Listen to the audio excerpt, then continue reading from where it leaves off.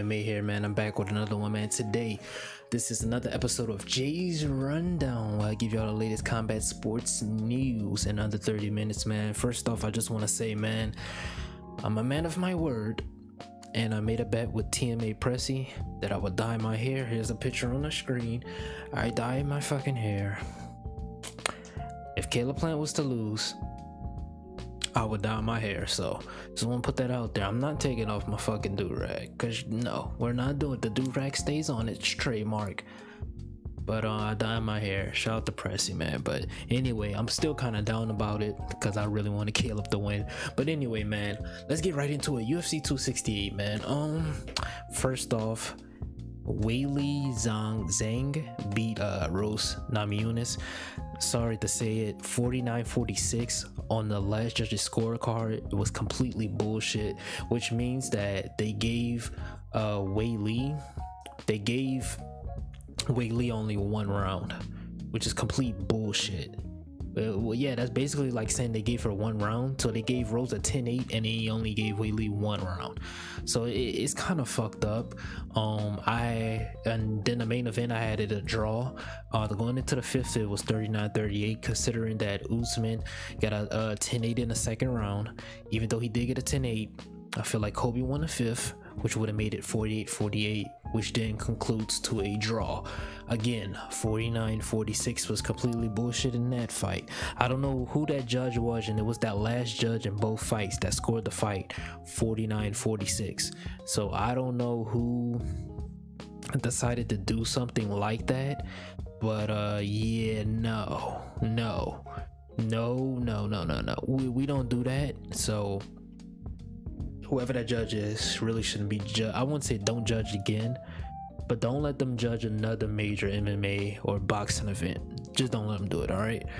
Then we get on to the Frankie Edgar and Chito Vera fight. The fight was going good very well for Frankie. Frankie was looking good, mixing it up, going to the head, going to the body, wrestling, classic Frankie. But Chito Vera stayed patient enough, and then the third round, he got a front kick KO, Steven Seagal style.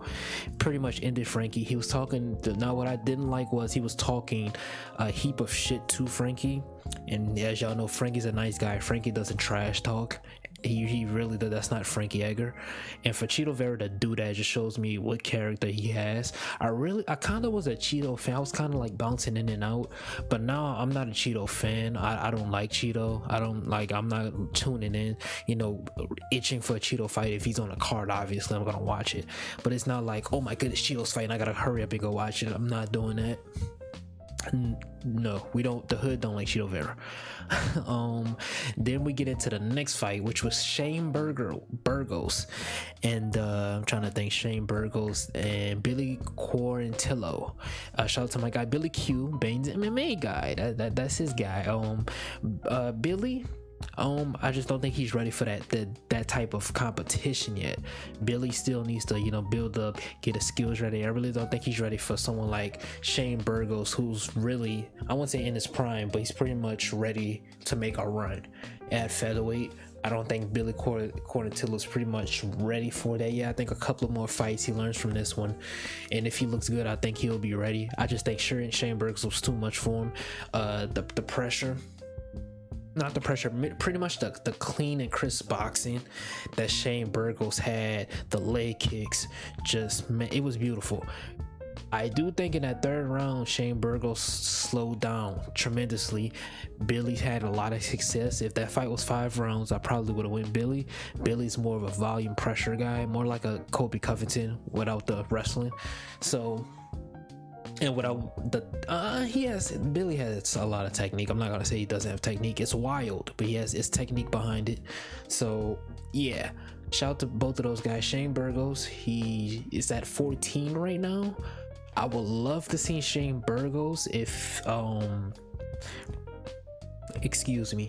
if Edson doesn't have another fight. I would like to see Edson and Shane Burgos running back, or Shane Burgos versus Bryce Mitchell, Doug Nasty. So I would like to see that fight as well. Or maybe Shane Burgos, Andre Philly, who knows. But I like to see that. Shout out to both of those guys. And the fight of the night, in my opinion, which was Michael Chandler and Justin Gaethje. From start to finish, by far the best fight I've seen this year, hands down. I don't think anybody's going to dispute that. That is the best fight I've seen this year outside of Oliveira and Chandler. Oliveira and Chandler comes very close. That was the best fight I've seen this year by far. I'm giving the second round of Oliveira Chandler the best round of the year, but that fight, man, that was fight of the year. That fight from start to finish was good. Chandler was looking very good in the first round. Justin Gaethje looking very good in the second round. Third round was pretty, I wouldn't say it was even, but Gaethje edged it out pretty much. But I thought Michael Chandler would come in with a very wrestle heavy game plan. He did wrestle, but it was pretty much at the time where he was tired. He wasn't like as fresh. He was shooting because he was hurt. So he was still hurting Justin Gaethje, and one of the most badass moments I've ever seen, and as long as I've been covering MMA. The only thing that would come close to something like this, Max Holloway versus Ricardo Lamas, Ian Cutelaba versus Jerry Cannonier, and I say Diego Sanchez versus Gilbert Melendez, and Diego Sanchez versus Clay Guida, I believe it was. Michael Chandler walked down one of the most powerful strikers in the lightweight division with his hands down, took a punch, backed up, and then still walked him down with his hands, was saying, come on, we still got time, point towards the clock, the digital clock that the fighters and coaches can see. Michael Chandler's stock went up. Even though he lost, his stock went up. I don't think he should move down in rankings. I don't think he will. Justin Gaethje is next for a title shot. Islam Makhachev should fight Beneil Dariush. Gaethje gets the winner of Dustin and Oliveira, so that would be a great fight. So yeah, man, Justin Gaethje, nice leg kicks. Chandler took a lot of facial damage, but he did very well. I believe if he would have came out wrestling, he would have won the fight. Justin Gaethje showed great takedown defense, even though I do think Chandler wasn't the freshest. He took a lot of damage at that point, to the point where he was wrestling, but nonetheless, Justin Gaethje won. And just a couple of more fights I want to go over. Alex Pereira, who trains with Glover Teixeira, most known for the guy who's beat Israel Adesanya, not KO'd him in kickboxing. The best kickboxer in the world right now, in my humble opinion and many others' opinion. He's the best kickboxer in the world. Came out first round, displayed some great takedown defense. He did get taken down, scrambled, he crawled back to his to the cage, got his ass back up, and pretty much denied the takedowns. And the dude weared himself. He was working so hard to try to get the takedown, he fucking drained himself out. And you know Alex is a huge guy, so he was working pretty hard. Comes out in the second round and gets fucking flying knee, ends the fight. Alex Pereira is the real deal, y'all. I think he's gonna have a lot of success in the UFC, especially with Glover Teixeira, the UFC light heavyweight champion, in his corner. He's gonna have a ton of fucking success, so we'll see what he does next. Another fight I like was Chris Barnett versus Gian Vellante. Chris Barnett comes out, he's jigging and shit, you know what I'm saying? Comes out. We all know Chris Barnett has crazy kicks. For the size and stature of him, he has crazy kicks. Spinning heel kicks him, Edson Barbosa style, gets the win. Another fight that I enjoyed, excuse me, I'm trying to remember what fight it was. It wasn't the Edmund fight, it was the fight right before that, or right after. Phil Hawes versus Curtis. Amazing fight. Phil Hawes is a very technical, clean striker. He just got caught. He made one mistake against Curtis, who has a shit ton of power, and he paid for it and ultimately lost the fight. He will be back. Also, Ian Gary made his debut UFC against I'm an island boy, Jordan Williams. Jordan Williams looked fantastic. He as well made one mistake, got countered by Ian Gary. Nice pullback, Conor McGregor style.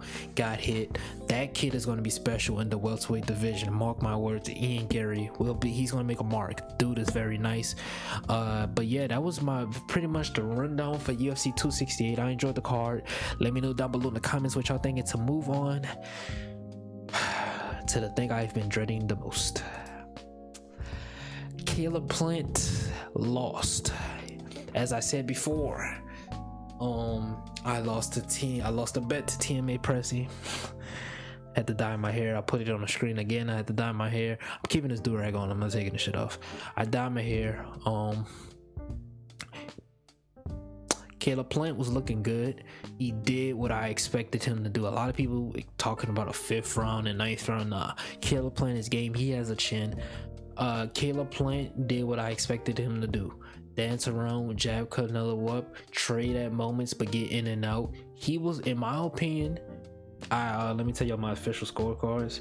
I had Caleb Plant winning 2, 3, 4, 5. I had him winning 6 rounds. I had 6-3 going up into the 10th, but I really didn't score after the 10th or 11th round because I was watching Rose and Wei Lee. It's kind of hard to watch 2 fights that I'm very interested in at the same time. So a lot of judges had it. The official scorecards was like 94, 92, 97. It was some crazy shit. They didn't even have Caleb Plant close to winning. They only had Caleb Plant winning 3 rounds. All 3 judges, which is insane. But enough about Caleb Plant. Canelo Alvarez, the #1 pound for pound fighter in the world, becomes the undisputed super middleweight champion. Shout out to Canelo.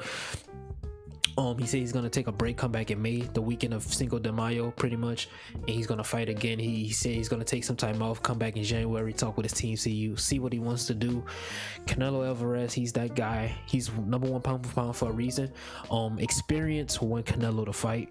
It's not like Canelo's. Let me rephrase that.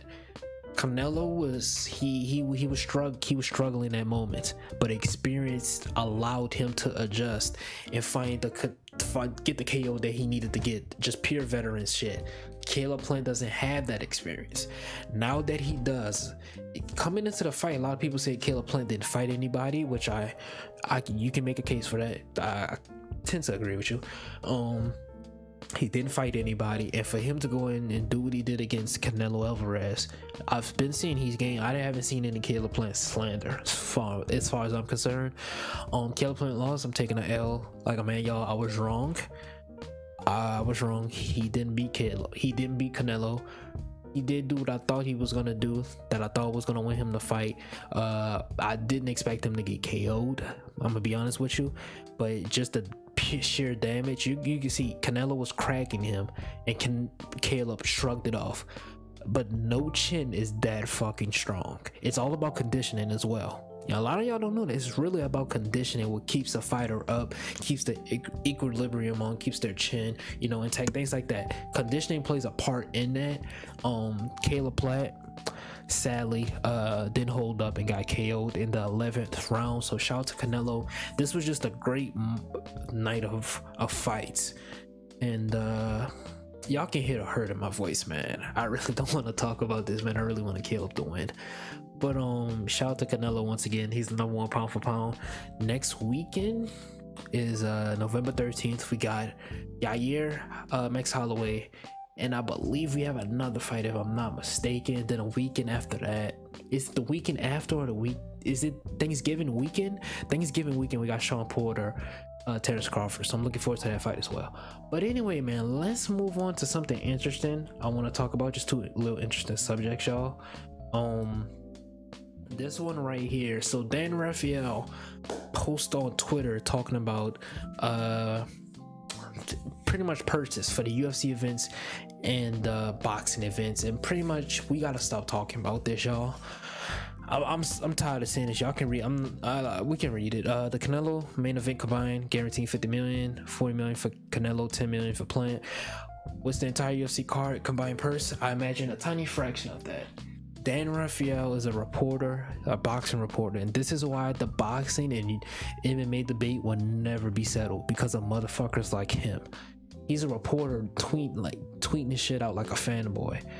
So he has fucking the boxing guy per Conor McGregor in his fucking whatever. I don't like this debate. I quote tweeted this, and I want to show y'all a picture. Hold on, let me go to it. I quote tweeted this. Where is it at? I quote tweeted this, y'all. Let me see. All right, here we go, y'all. I quote tweeted this, and I said, this is why the debate between both sports will never end. Let them be great sports, which is true. The UFC is more popular, yet boxing pays more. That which is true again. So just leave it at that. Boxing pays more, UFC is more popular. I don't think anyone is going to disagree with that. It wasn't a UFC fighter waiting on a boxing main event to end. Remember that. Y'all remember that. Every time y'all bring up this fucking debate, remember that. Alright? Just want to say that. I'm just gonna zoom in on my camera because I'm actually gonna do the outro, and I'm gonna talk about some ESBC news.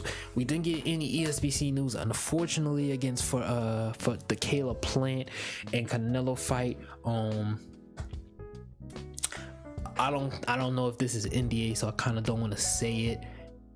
I'm not gonna say it because I'm not sure, but I want to say what I want to say. I'm not sure. I don't know. I'll ask them, and I'll probably just like clip it in. If they say I can say it, I'll just clip it in. It's nothing too special. It's not like nothing groundbreaking, like I know the release date or anything. No, it's not like that. It's just that I had a meeting. Yeah, I'll cut this part out if they say I can say it. I had a meeting with the devs and we talked. Well, fuck it. I don't think this is the ending. I talk with the devs. This past week I talked with the devs. We had a great conversation about the game, where the game is at. I asked them a couple of questions. They asked me a lot of questions. I answered them. They answered my questions with great detail, very great detail. And yeah, man, I'm more now. I'm even more confident in the ESBC than I was before. But we didn't get any ESBC news, man. We'll be dropping some ESBC content this week, probably 2 to 3 videos, so y'all look out for that. But yeah, man, we got this done. Shit, damn.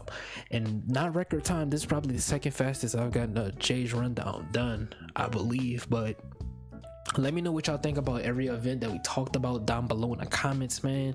It's been your boy JMMA, man. This was another episode of Jay's Rundown, man. Like, comment, subscribe if you're new. Join the family, join the gang, man. And yeah, man, until next time, man, peace, love, and prosperity. Love every single one of y'all, man. Y'all enjoy y'all Sunday, man. Be with y'all family, man. Remember, man, tomorrow isn't promised, man. Wake up, thank God, man, and just have a great day, man. See y'all next time, man. Peace, love, prosperity. Love every single one of y'all, man. Road to 1.1K. It's your boy JMMA, and remember, do something productive with your day. It's November, so remember, beating your meat is not productive. It's not productive, man. See y'all next time, man. It's your boy, and I'm out, man. Peace.